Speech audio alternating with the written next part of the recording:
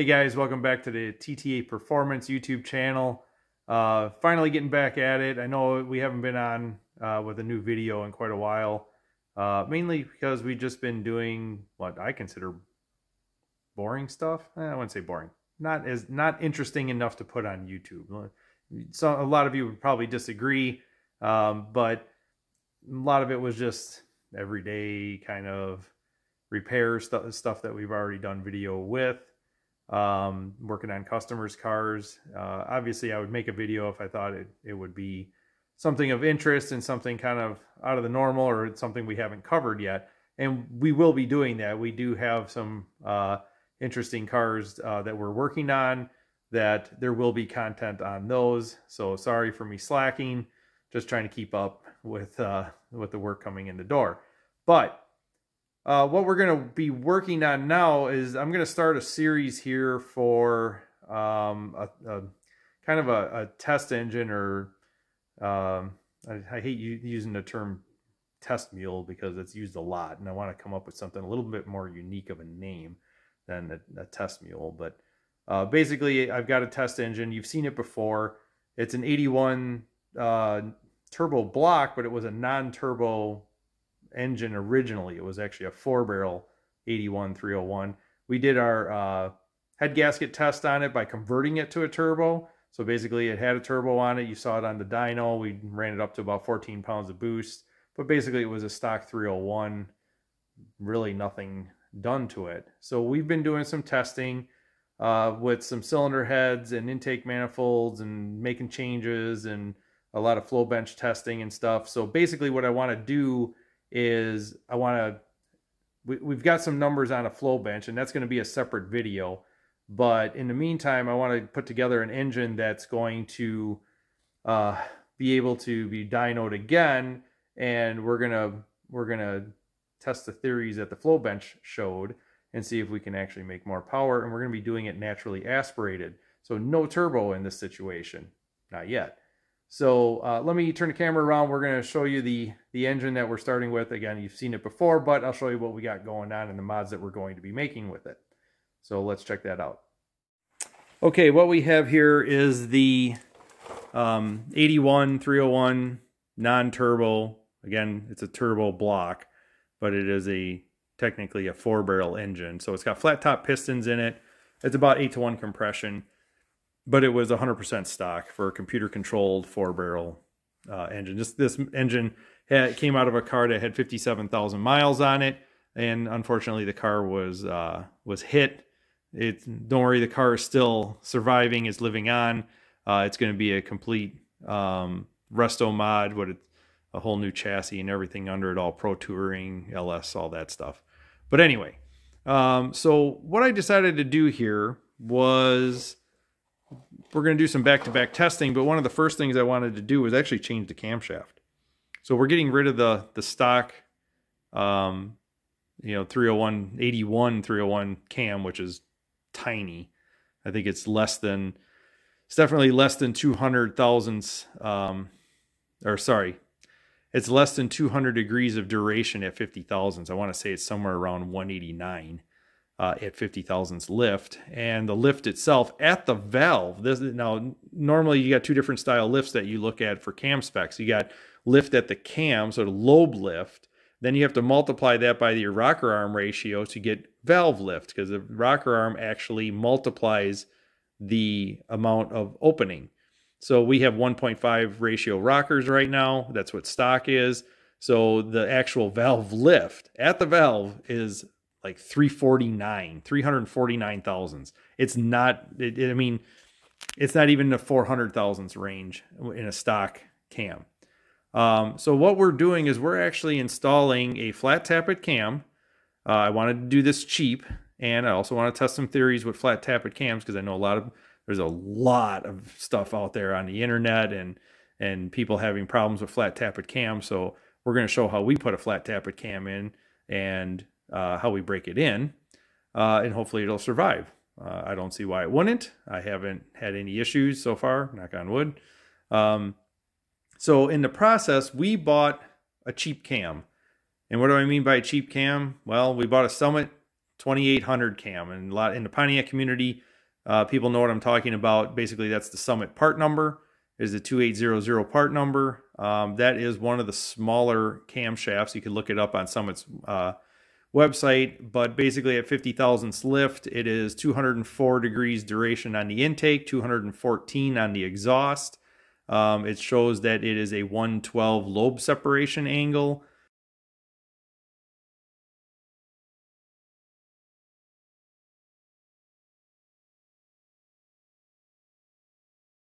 So one of the things that I did was looking at that cam card that comes with it, is that they show that the intake center line of basically at what point the intake valve is at wide open is at 108 degrees of crankshaft. And that's why we have the degree wheel on here. So what I did was I set up everything to degree in the camshaft, check it all out. And what was kind of interesting was that it actually came in at 112, which would indicate that that is straight up whenever your lobe separation angle matches your intake center line. Basically, that's zero advance of the valve timing. Don't get confused with ignition timing. It's advancement of the valve timing, so that the valve opening in relation to piston position. Normally, every aftermarket camshaft out there is actually ground with the intake lobe 4 degrees advanced from the lobe separation angle. So I was kind of surprised that this one was not that way. So being that we have a 9 keyway adjustable timing chain, which I'll show that after I take off the degree wheel, went in, took the timing chain off, advanced the cam timing 4 degrees, put everything back on, checked it again, and I had 108.5, or about 108, plus or minus 1 degree is, margin of error. So 108 intake center line, which is what the cam card showed. So that's where we're going to leave it. So we advanced the cam, and you can look up a lot of videos about advancing and retarding valve timing and how that affects the way the engine runs, and all kinds of different stuff. But basically, advancing the camshaft tends to bring the power band in sooner. So now with that all done, next step is we're going to install lifters. I'm going to get rid of my dial indicator, get rid of my degree wheel and everything, torque everything up for the timing chain, and start installing all of the lifters and valve train and stuff like that. So I'll show you a few more things as we go. All right, so we got the degree wheel off, and this is what I want to show you guys. This is the 9 keyway crankshaft gear for the timing set. This confuses people. Not everyone, but some people get a little confused by this. I'm going to show you why. So this engine right now is currently on top dead center compression stroke number 1 cylinder. So basically you would look at the dots. Everybody talks about the dots. So the dot here is at 12 o'clock on the cam gear, and normally the dot on here would be at 12 o'clock also. So whatever's indicating at 12 o'clock right now, that is what the camshaft degree is at. So if we look really close, we see 2 sets of letters, numbers, and everything. Right now we show A4. A4 means advanced 4 degrees. Okay, so there's an A4 here. Right below it is an A6. This is the keyway. If you notice, the keyway is on the A4. So the gear is on the A4 or advanced 4 degree keyway, but when you go to align it, you don't align the keyway. You align whatever your keyway is, you align the lettering on the teeth. So if you look over here, this is 0. This would be straight up, no advancement correction in it. And you can kind of see over here, here's the 0 for the keyway. So if I was going to install this camshaft straight up, no advancement, I would put the gear, I put the key in that slot for 0 and use that 0 as my dot facing 12 o'clock. So right now we're advanced 4. This will go to 8. It'll advance 8. It'll retard 8. There's R8,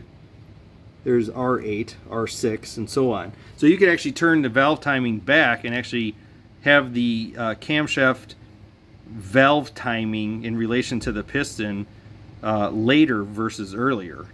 Usually retarding the cam will tend to make the power come in later. Anyway, so now that we got that all detailed, next up we're going to get some lifters in here. All right, so when it comes to lifters, we've done research, we've looked things over, saw what other people were using and other manufacturers of engines, Chryslers, Fords, whatever, not only Pontiacs, but I feel very comfortable with Johnson High Lift flat tappet lifters. This is their flat tappet lifter. You'll see, and we'll kind of get it close up on there maybe. It's got a pattern in it. It's not perfectly smooth and polished. Talking with Johnson High Lift about the lifter, theirs are 100% made in the USA from casting to grinding. They said that the issues is tolerancing with lifters that are wiping out camshafts. A lot of lifters that are offshore lifters, made in India, made in Mexico, whatever, maybe even China, that they're tolerancing for the crown that's in here is off, and also the surface finish. They said the surface finish is actually critical because it retains the oil. Basically what the big deal is you want this lifter to be spinning into bore every time it goes up and down on the cam lobe. The spin is critical. So we've already put the camshaft in, and you can see we got a lot of sloppy looking grease on there. Well, that sloppy grease is this stuff right here, driven racing oil, engine assembly grease. This is what I use in all my flat tappet lifters. I also use it in some of the assembly of the engine, but not much. It's mainly just for flat tappet camshafts. I do not put it in the bearings or anything like that. I use something different for assembly with the bearings. But so what I like to do is actually take a big blob of that, stick it on the bottom of the lifter, maybe put some engine oil on the outside of the lifter, actually drop it down into the bore, and pretty much the weight of the lifter should allow it to slide down the bore. We don't want to be forcing it down the bore. We don't want it to get stuck, jammed up, anything like that, because that's going to keep it from doing that rotation that we want. So we just want to make sure all of that is taking place and that they slide in real nice and easy, and there's plenty of assembly grease on there. So we're going to go ahead and do that now. I'm going to interject here. I did not record a lot of the post lifter installation, mainly the adjustment of the rocker arms, the procedure for doing that, also how I go about first starting after a cam swap when doing a flat tappet hydraulic cam. Starting with the rocker arms, in this instance, I kept the stock bottleneck rocker arm, which all 301s come with. All 301s are screw-in studs, rocker studs from the factory, and we call it a bottleneck stud. Basically, the base of the rocker where the pivot ball goes is 7/16, but then it tapers and goes to a 3/8, 3/8 24 thread. From the factory, the rockers are not adjustable. You just basically tighten and torque the nut down for the rocker arm. Being that we're doing a performance camshaft, I prefer to make them adjustable. In this instance, all I had to do was just change over the rocker nuts to a top lock style rocker nut, basically the ones from a small block Chevrolet work, and did the adjustment like a small block Chevrolet. And for that adjustment, top dead center of number 1 cylinder on the compression stroke, can adjust both rockers on that cylinder. And you basically tighten the nut until you just feel slight drag of twisting the push rod. We call that zero lash. And then I give it a half a turn tighter after that just to set the preload on the hydraulic lifter. There's many ways you can do it from there as to which rocker arms that you adjust. I always make sure to adjust with the lifter on the base circle of the camshaft, not on the lobe. There's several different ways you can do it. Some people like to adjust based on where the opposite valve is on, if the opposite valve is on the lobe or not. Some of them you can just run through certain valves with it on top dead center of either number 1 or number 6 cylinder. Another way is to do top dead center of compression stroke number 1, adjust both intake and exhaust rockers, and then every 90 degrees go to the next cylinder in the firing order. Just rotate the crankshaft 90 degrees and then do the next cylinder. multiple different ways. You can look it up and see which way you prefer if you are going to do that. After I go and adjust all the rockers, I have the rest of the engine assembled, intake manifold, valve covers, all that stuff. The last thing to go into the engine will be the distributor. But before I put the distributor in, I will actually prime the oil pump. So I have a tool that takes the place of a distributor. It spins the oil pump. I check oil pressure, maybe rotate the engine a little bit, and just spin the oil pump really good just to make sure oil is getting up through the push rods and into the rocker arms and everything. And the last thing to go in before starting the engine is the distributor itself. When all is set, all I should have to do is hit the key, fire the engine up, and immediately get it to about 2,000 RPM is where I like to go with it. And this is the break-in procedure for the flat tappet camshaft. Bring it up to 2,000 RPM. I usually will set the timing somewhere around 36 degrees, giving it good advancement, because usually that'll not allow the engine to be laboring very hard. It'll keep things cool. It'll keep the exhaust cool also. And sit there and let it run for about 15 to 20 minutes, maybe varying the RPM once in a while in between there. And that is the break-in procedure for the flat tappet camshafts that I use. This allows to get a mating polished surface between the lobe and the lifter, and just check to make sure everything's working okay, and then shut it down from there, let it cool, start it back up, and then I can set my idle and so on. And that's how I've always done flat tappet camshaft break-ins. But anyway, I kind of skipped over all of that in the video, so we'll get back to it here, and now you can hear it run.